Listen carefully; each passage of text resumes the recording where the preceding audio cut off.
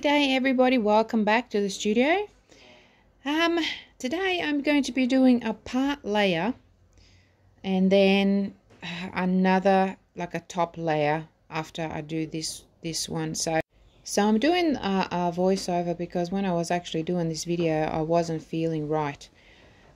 So I just really didn't want to transmit any of that kind of energy to you guys. So I'm all good now, and now I'm ready to go. So what I'm doing is I'm trying to create a color here. So I'm just using some deep ocean green Le'Rez paste with some of that frosty mint, and just trying to adjust the color, and I did it a few times. And now adding some sky blue tint and some more, and just kind of tinkering with it until I get the right shade. And looking at it now, I probably should have just used my turquoise green pigment. It would have been spot on. But anyway, you do these things, and I like mixing colors and I like making colors. So now just testing to see how it looks. And obviously because I added so much extra pigment and extra tint, I added some more clear resin just to, make sure the ratio is right, and also, to make it a little bit more transparent than what it is, because it's quite opaque, this color. And just spreading it around now with my silicone brush here, just in that area, because I wanted to separate that. It's supposed to be a wave and then there's a sky behind there. So I'm just trying to balance it out a little bit and work on the composition a bit more. And I don't know if you can see that above there I've added some, I just drew some little birds, just an extra something, just to let you know that that is a sky up there. And now going around with some clear resin, and now going with a white, and going to try and make that look a little bit more like a wave breaking up there.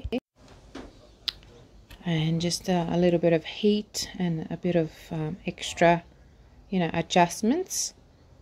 So at the moment I've only got resin really on that little area there.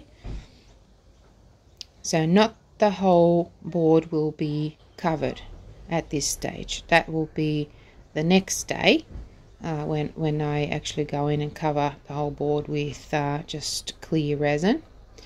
So going in with a white, the clear went down first, and now the white, and just a little bit of heat just to move that. And you will see in the photos at the end the amazing effects that I got from this angel white. The foaming effects are just marvelous. And like when I first started, and if you've seen the previous part, just have a look. If you haven't seen it, go and have a look. I was saying how I don't want too many effects, I just want to make it into oh, look at it all happening now. Oh my goodness, hooly doolies. So I didn't want any effects. I just wanted to make it into like a seascape painting with resin. But then, you can't help yourself with that angel white. It's just amazing. And it really did add to the painting. Like it's great getting effects, and it's great getting the cells and the foam and the lacing and all that stuff. But if it doesn't suit the artwork, then it just looks a bit odd. But this definitely suits. So I'm just going around now and just looking at other areas and other places that I want to emphasize these waves and create a bit of a dimension here. And that's what I'm doing. And that sand part there, that color is absolutely amazing. Neutral color is called the light pebble. I love it. I love it for sand. I really do. Because the sand here where I'm living, the beach is like 10-15 minutes away, and the sand is that sort of color. And where I used to live before, and I used to go to the beach, The sand was white. It was just like really, really light color. So, and you get different color sands. So anyway, not trying to educate you on sand color, but there's different color sand. But this is really great for where I'm at now. So it's already starting to look good. It's already, you know, looking like a seascape to me. And just fixing bits and pieces here and there, really. That's all I'm doing, adding a little bit more of the white. And this painting was already claimed by my my daughter-in-law, so I'm real happy because I love to have my paintings stay in the family, if you know what I mean. And I have 3 kids, and they have kids, so there's no shortage of where to send these paintings. So I'm really happy with that because I don't really sell. Well, I can't remember the last time I sold a painting, but I haven't really applied myself. I might have to do that. I might need some advice on how to do that. I used to do that like years and years ago, maybe 20 years ago. I was a professional artist, and we didn't have YouTube, and we didn't have the social media like we do now to advertise these things. So when I still did actually sell quite a lot of paintings. Different to this, of course. It's more traditional art. Good day, everybody. Welcome back. It's the next day. And I'm very happy with what I'm seeing here. Just needs, let me just bring you down so you can see. Or I might even just bring this up a little bit so you can see that there's a raised part where I poured over. It worked out really, really well. I like that. And I've got some little birds here. So I'm happy with that, but I do want to make it nice and flat.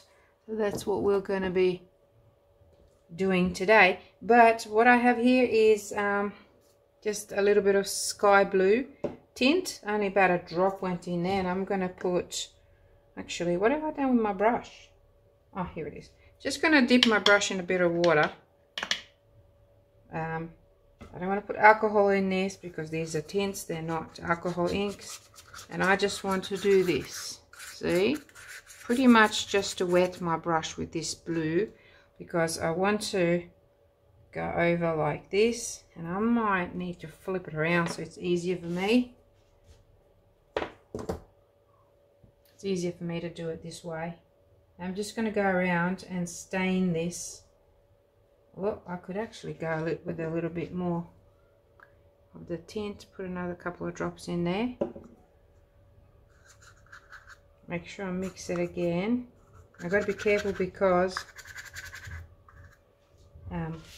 this will stain. So I've got to watch what I'm doing. Go a bit more.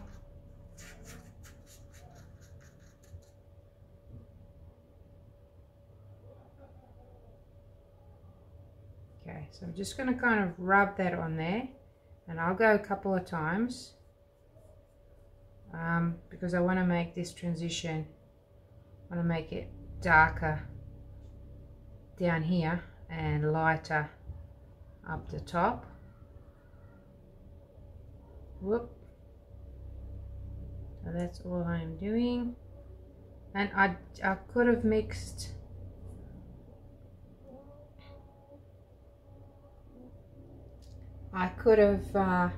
mixed my tint directly in resin, but I don't want to risk it running over my wave here.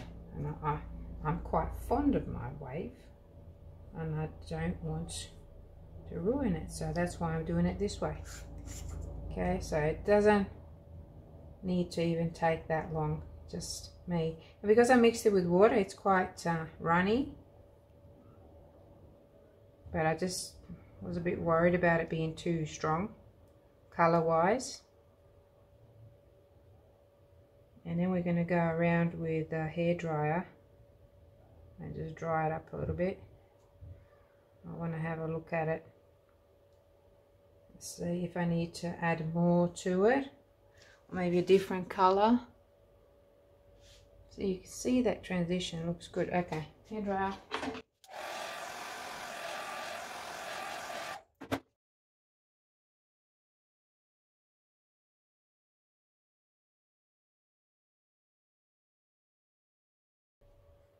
All right, I'm happy with that now, because that's, to me, it's more subtle.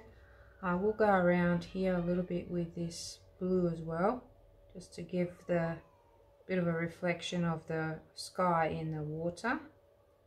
Just a little bit, not too much.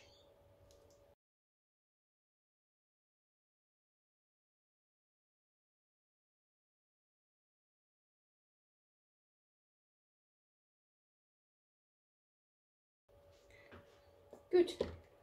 Now that that is done, we are ready for our resin. Just make sure that that is dry. It's still a little bit wet.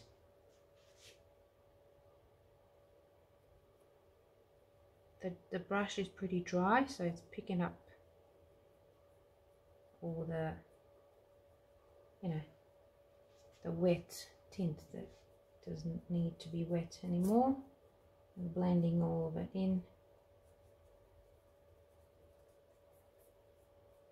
There, that is that. Okay, so the video decided to stop recording in the middle of me pouring, well, starting to get the resin organized. So anyway, I just poured resin straight over the top of the whole thing. Platinum art coat, like a thicker resin. I'm glad that you've got everything else. So I just went with my hand and smoothed it all out everywhere. So now torch, just for the bubbles.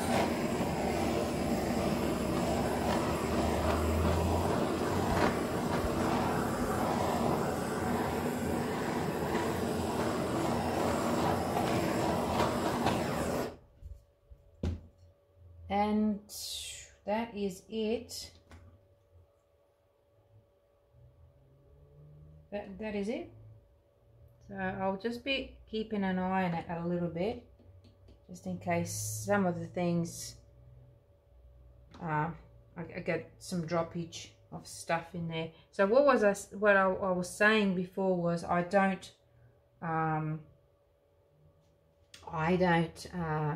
sand my in between coats. I never do that because resin sticks to resin, and there's no need. Just like silicone sticks to silicone, and nothing will, you can't unglue those, you know, once they stick together. So the same thing goes with resin. The only thing is sometimes if it's a really thin coat like I have here, and you've got fingerprints and things like that, you might get some areas that are not covered.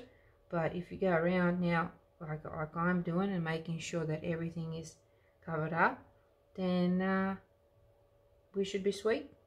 No dramas at all. So I'm going to leave it at that. I'm just going to every now and then torch it a little bit just to make sure that the bubbles are all gone and everything is nice and smooth, and there's no hairs or anything.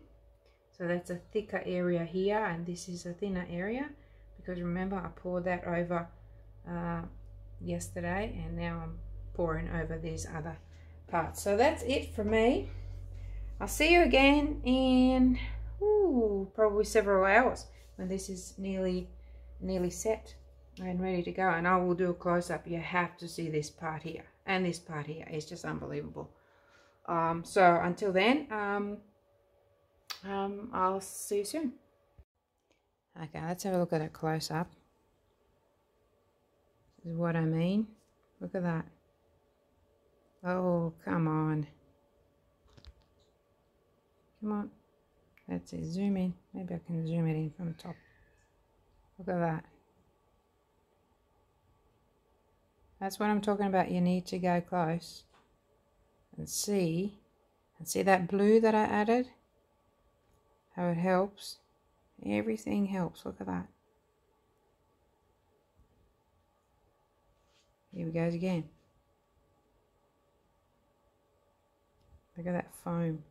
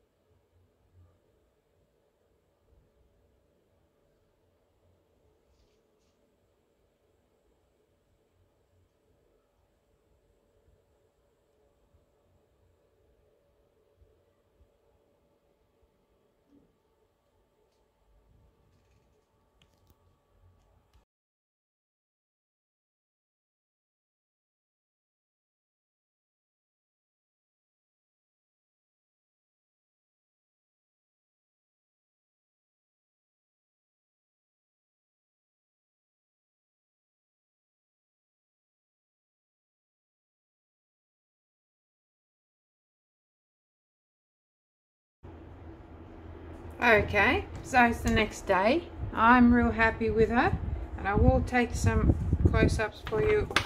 I mean, there hasn't been a lot of movements. There's not much anything special for you to see, but I just want to show you how easy this is going to come off now. Watch this.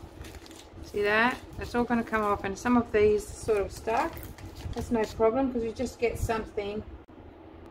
Alright, let's take the whole thing off first, and then I'll deal with the drips, which will come off real easy without a problem. Just taking the tape off first, just because I'm impatient to go slowly. I just wanted to sort of show you, and I want to clean up my mess here. So these are going to come off easy, as you can see. See that? It just comes off real easy. Just rub it a little bit with your fingers, and it's all coming off. See that? So that is that. And then the drips.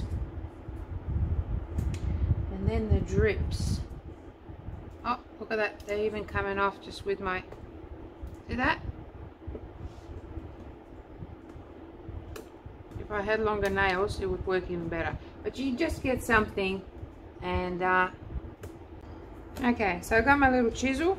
It's not a little chisel, but look at that. It just gives me better control to pop these off. See that? Oh, sugar, you can't see. It's a little bit difficult in this position. You want to lay it down and work on it properly. So now you can see how easy that is to take off. It's coming off real easy.